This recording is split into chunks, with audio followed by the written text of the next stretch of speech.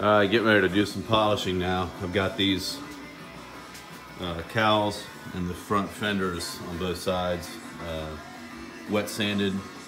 Started with 1K and a block, and then I went to 1500 on a DA, then 2000, 3000, and 5000. So getting ready to start putting some polishing compound down now.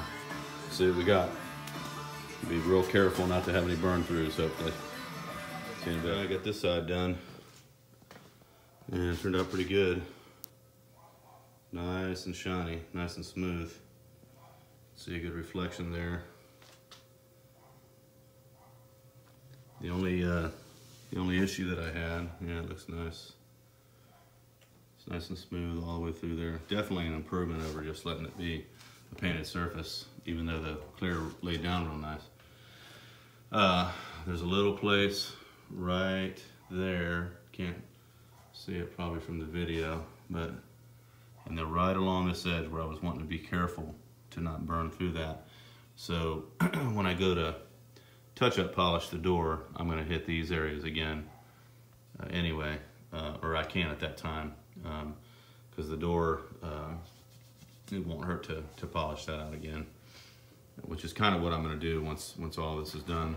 The hood I polished, but I've got some definite areas here that are going to have to be readdressed that I didn't see the first time around. So it's an ever-evolving project, but these are just little details I can take care of along the way. But that's essentially what I'm going for right there. That's a real nice look, nice reflection from the light happening there.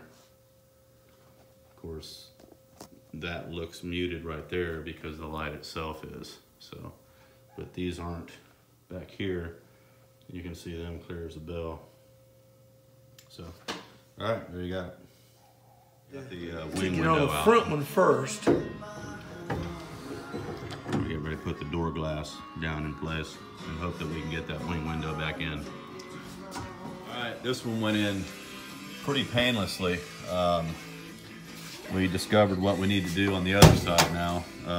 Basically what we did is we put the wing window in, set our seal in place all the way down, and then marked it where the wing window comes, well, yeah, I gotta show it here. Where the wing window comes out, we marked it here so we knew how far the anti-rattle channel. I think is there enough room?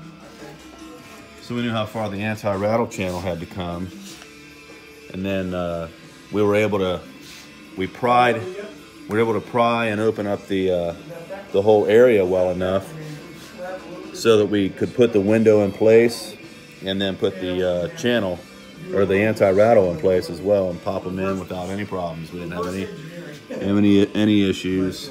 Everything went in nicely. So we're going to have to readdress the other side now. All right, we finally got it done. This passenger side really gave us fits, so we had to wrestle around with it for a long time. We finally got it in there though, and everything's working right. The only thing is this top edge of the, well, it came all the way down that time, Claude. It stayed in the channel. It's when it gets close to the top, it wants to come out, but then right there it goes back in, which is a good thing. That just means as long as we get that good seal up in there. If there was some way to finesse the top of that door over without damaging it, I'd do it. But I'm just dubious about that.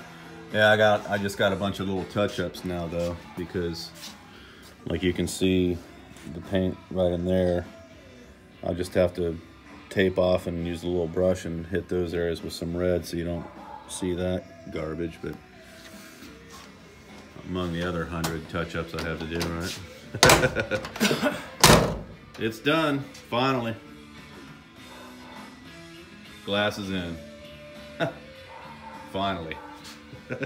Claude's tired. Class dismissed. Class dismissed.